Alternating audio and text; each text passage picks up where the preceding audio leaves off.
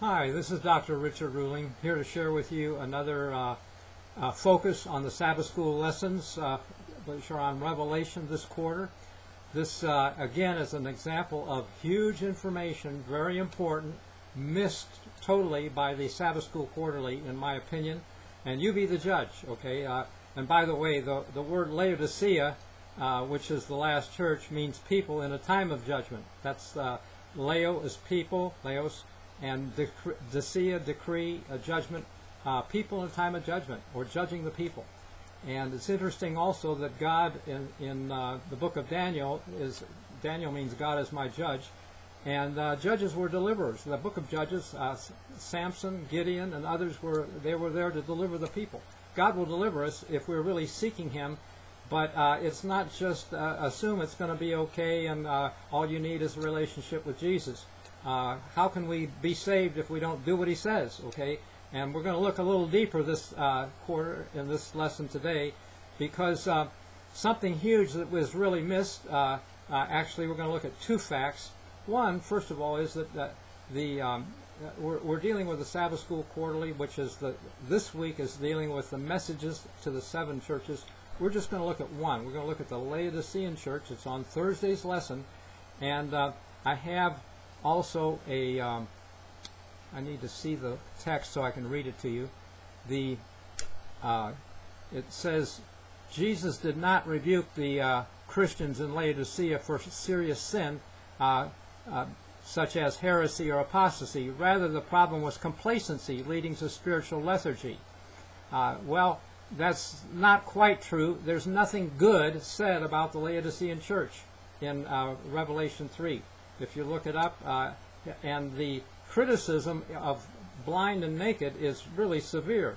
Ellen White uses the term a startling denunciation in Volume 3 of the Testimonies, page 252. She uses that term twice, startling denunciation. And she says it's applicable to the church of the present time.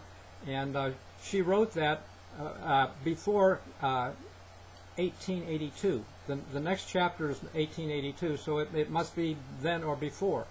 And serious problem for the churches back then, but I don't think we've gotten any better, okay? And here it says that Jesus assures the Laodiceans that He loves them, appeals for them for repent, and He's standing at the door knocking, and that everyone who opens the door may share His throne with Him in eternity. Well, I wish it were as easy as that. Bottom line, I think we got problems. We seem to think that if we just stay with the church, it's going to be fine. But the messenger to the church is really the angel to the church. When it says, speak to the angel, before each church it says, to the angel of the church, here's the message. And the angel isn't naked and blind. It is the messenger to the church. And naked, if you use the Bible to interpret what that means, Ephesians 6:14 says, let your loins be girded with truth. So if we're naked, we really don't have the truth on something. And my point is, it's on the wedding parables, because the wedding parables have the information in reverse image to this. Luke's wedding parable has 7 parallels to the Laodicean message. In her classic book, Education, by Ellen White, page 123. Easy to remember, 1, 2, 3. The last words on the page says that every prophecy is an explanation of another, and every truth a development of some other truth. And the startling fact is that those wedding parables are not about cake in heaven when He comes in the sky. We will get there. We'll have a big supper, yes. But the wedding parables are not about the second coming in the sky. We overlook the fact that Israel became the bride of Christ at Sinai when they made a covenant, and God later said, I'm married to you. And the problem was that God got an ignorant bride. They worshipped a calf 40 days later, as you recall. So bad situation, and this must not happen to Christ. He's already paid a horrible price for us, and it must not be again like Israel's covenant with God's covenant with Israel. somehow we need a better situation, and I believe it's embedded in the wedding parables. If we understand them, if each prophecy is an explanation of some other, and we put the wedding parables together, we can see a bigger picture, a development of some other truth that we haven't seen. That's why Laodicea is blind and naked. And by the way, that's a bad combination for a knock at the door. Blind means you can't find the door very well, and naked means you can't open it if you did get there. So we really need a closer look at this, and this, again, I'm saying, is addressed to the angelos, or messenger. It's not about an angel, it's about, and it's not about the church primarily, it's to the messenger to the church who's got this condition. I believe that if the messages were clear, there would be a bigger response and a better understanding. But right now, we are pictured as the 10 virgins asleep with our lights out on this topic at a time when we need to be waking up, because it is impending, okay?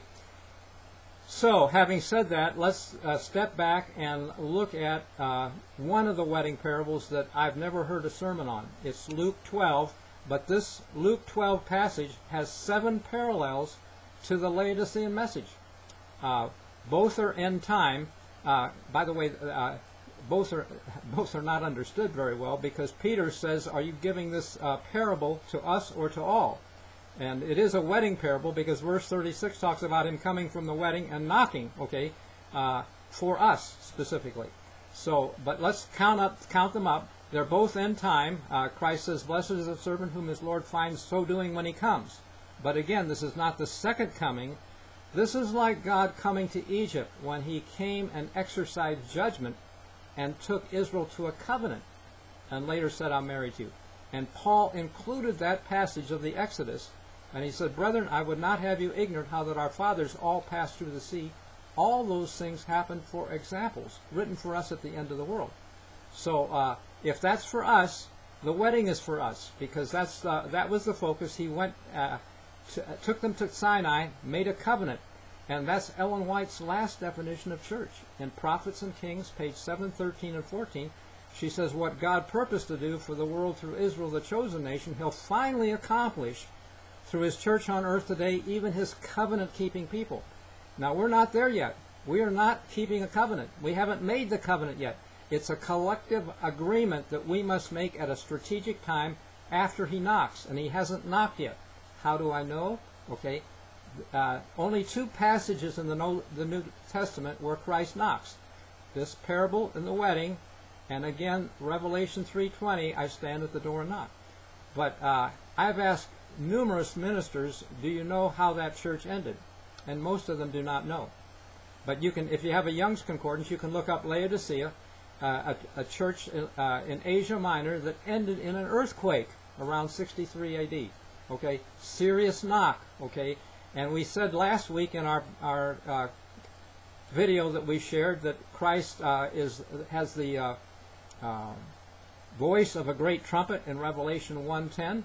We said the first use of the word trumpet is Mount Sinai, when Christ in Exodus 19 came down on the mountain, confrontation with God and his law, mini judgment day, and the mountain shook. Okay, earthquake, mountain shaking. People were afraid. Fear God, give glory to him.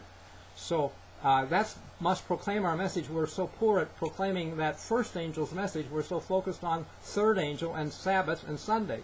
But for the judgment of living, it needs that sequence again, time of judgment, life and death issues, as the book of Daniel. Be ready, understand it.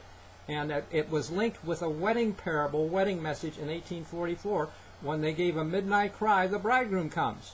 And the true witness, Christ, in Revelation 10, verse 11, said, you must prophesy again. And prophesy again means give those same messages. Bridegroom's coming, okay? And it's, again, I'm saying not in the sky, it's in judgment that he's coming.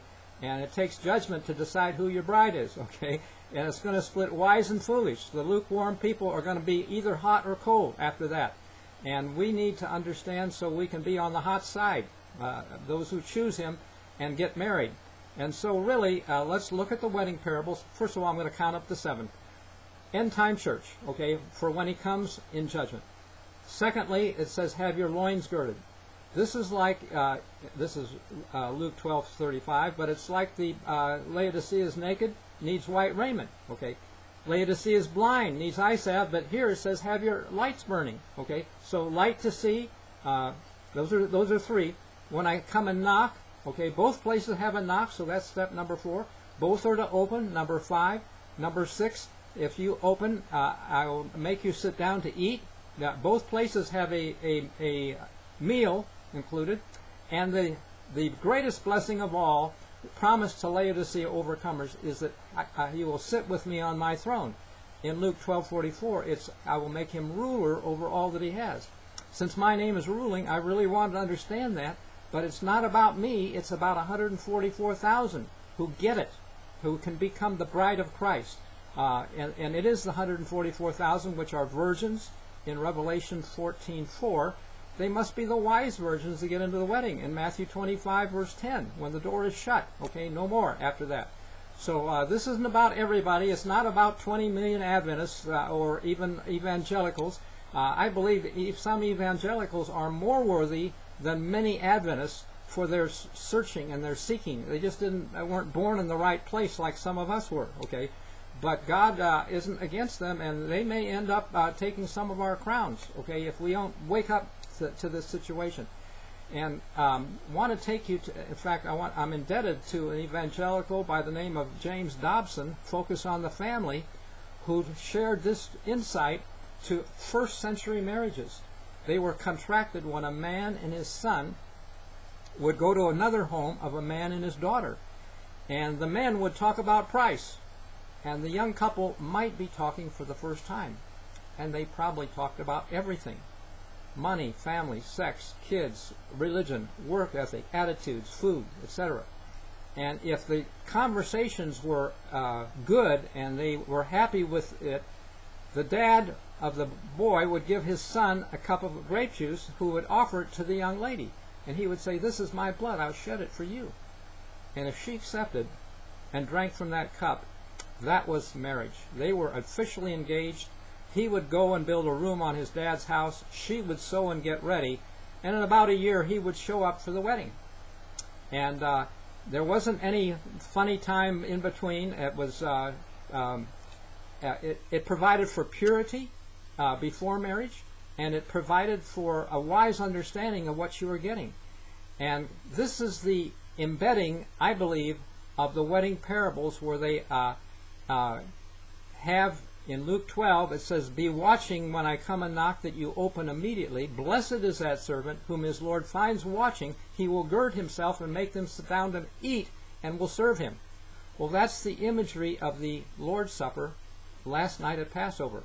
And by the way, these wedding parables all have Passover imagery. Okay, Amos 3:7 said God isn't going to do anything without revealing it.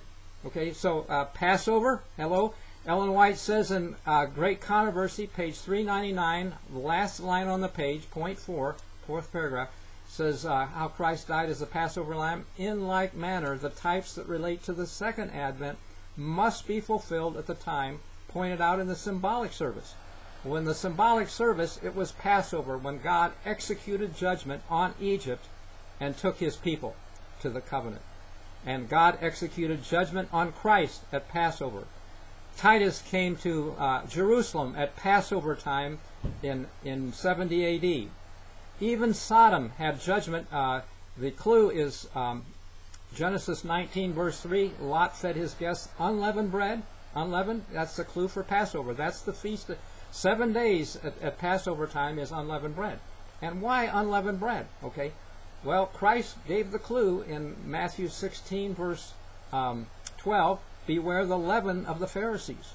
They have, and Ellen White says we're repeating their history. We've leavened the bread. Passover's not important in the church. No need to it. Ellen White tried to say it. She had to say it very carefully, or the church would edit it, and leaders cut things out. But in Desire of Ages, page 652, she says, and this is second paragraph, "In remembrance of me, as he, Christ, ate the Passover with his disciples, he instituted in its place the service that was to be the memorial of his great sacrifice." So in its place, we should do the Lord's Supper at Passover. We don't have to kill lambs. We don't have to eat bitter herbs. But we should then go out and watch and pray. If we reviewed the scenes of Christ's life at that time, we would be eating lamb. Spiritually, we would see how that lamb was wounded for our transgressions, bruised for our iniquities. The chastisement of his peace is upon us, and with his stripes we are healed. And so that's the time, the annual Sabbath. It's not fair to cut the word Sabbath, Shabbat, into two and just keep the seventh day and can the others, which are not interested. We should take them as a yearly memorial of the greatest events in Old Testament and New Testament. And if the types that relate to the second advent will be fulfilled then, we're going to miss it if we're not having communion and watching on the eve of Passover. There's an important modification of this that I'm going to not share with you right now, but urge you to get this book, Destruction of Jerusalem. It's the heads-up sign that I believe we'll see this spring. Last spring, tens of thousands of Muslims were on the Gaza-Israeli border to protest Israel. And they didn't cross the border. I thought they might, because Zechariah 14 says the day of the Lord comes, which is the end time. This is not about 70 A.D. It's the day of the Lord, end time. And I'll gather all nations against Jerusalem to battle. The houses will be rifled, the women ravished, half the city will go into captivity. Then the Lord will go forth to fight against them. So we're going to see a house cleaning. I shared my thoughts with a Messianic rabbi who said, I was telling him that I thought we would see a major earthquake in this country. He said, why this country? I said, well, judgment begins at the house of God. He said, don't forget God has two houses. He's going to clean them both before he puts them together. And I think Laodicea needs cleaning as well. And we will see an earthquake. Ellen White saw an earthquake while she visited Loma Linda. Huge event. You can read about it in Volume 9, page 92, 93. On page 94, she's talking about, mentions how a couple days later an earthquake at San Francisco happened. And most people think she's just talking about San Francisco. But she's not talking about San Francisco. I was taught that she was on the scene of when she had visions concerning that place. She was at Loma Linda. And in page 95, she says, through his prophet Zephaniah, the Lord specifies judgments he will bring on evildoers. And she quotes Zephaniah 1:8, in the day of the Lord's sacrifice, God will punish the king's children. So that's not about San Francisco, that's about Adventists, okay?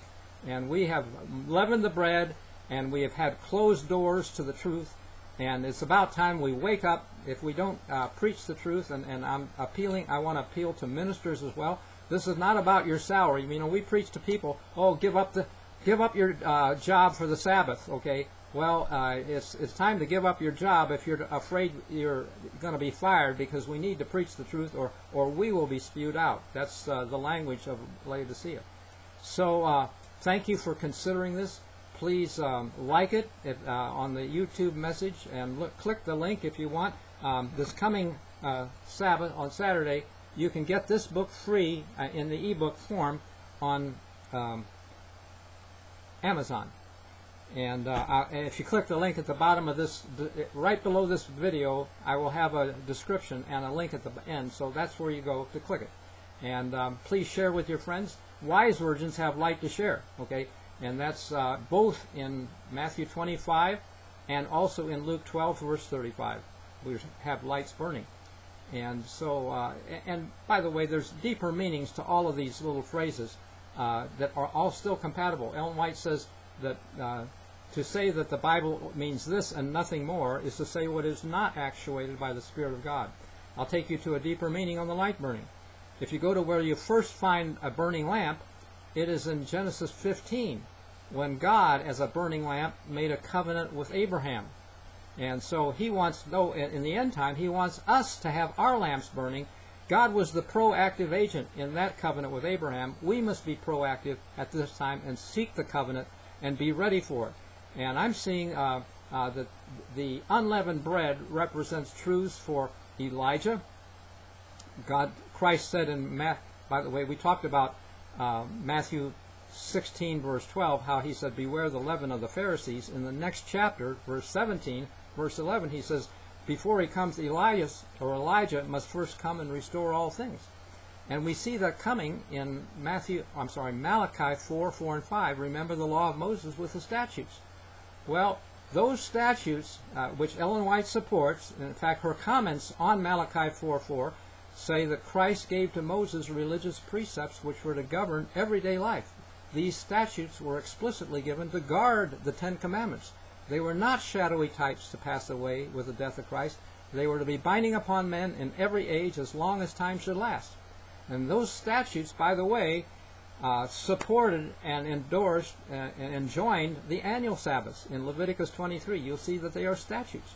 So, you know, we have been poor at understanding those. We have favored the little horn that boasts that they abolished those Jewish festivals. Well, they're not Jewish. God said they're my festival, my feasts. Okay, and they're moed. The last verse of Leviticus 23 says moed, or appointed times. That word comes from Genesis 1:14, when God appointed the sun and moon for moed, appointed times.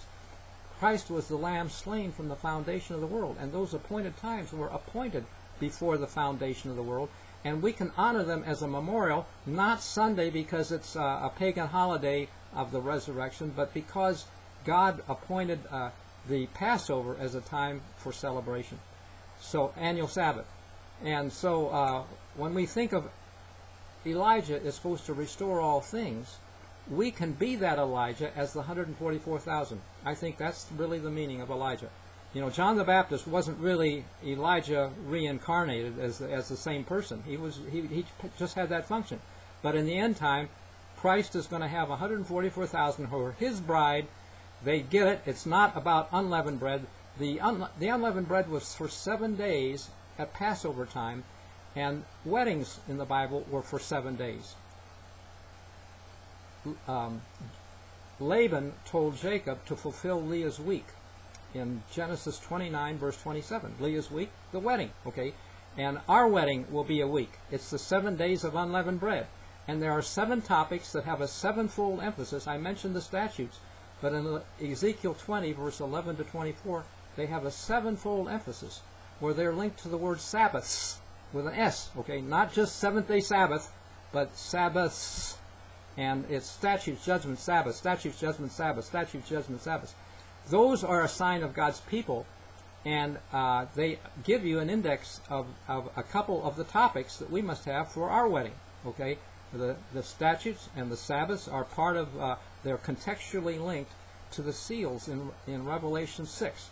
The first seal, I'll give you an example of this and then we'll quit. I want you to be looking and searching. When John heard thunder, it was one of the 4 beasts that says, "Come and see." And it says, "Behold, a white horse." A white horse is a message of truth for the end time, just like the early gospel went as a white horse. And Ellen White's last book, last chapter, page 725 in Prophets and Kings, she said the church, clad in the armor of Christ's righteousness, will go forth into all the world, conquering and to conquer. That's the phrase of the white horse. We can be there, we can do that. It's about making a covenant. Previous to that, in page 713 and 14, it says covenant-keeping people. And to them will be fulfilled all the covenant promises. Think of covenant, think of marriage, okay? They go together. And we marry Christ if we're ready when he knocks. The knock is an earthquake, like we said before. It's in Hebrew, it has a severe meaning. This was pointed out to me by Richard Davidson of Andrews University when he said you might be right about the earthquake, because in Judges 19 the men were beating the door, knocking, beating the door down. And bottom line is, it's not always gentle Jesus just knocking at the door of my heart and there will always be an opportunity. There won't always be an opportunity. And we need to be ready for the knock that I believe could be this spring. And if you see Jerusalem compassed with armies, Christ said, you know its desolation is nigh. And we're online for the next. That's the sign. But important modification that I have not shared with you, I want you to get the book and to understand it better. It's not about money, though. You can get it free this coming Saturday, or you can buy it $2.99 for any other time. I'm not really caring about money. I just want people to start liking the message and understanding it, that there's much more than just Jesus is going to save me somehow, even though I don't know how. Thank you very much. God bless you.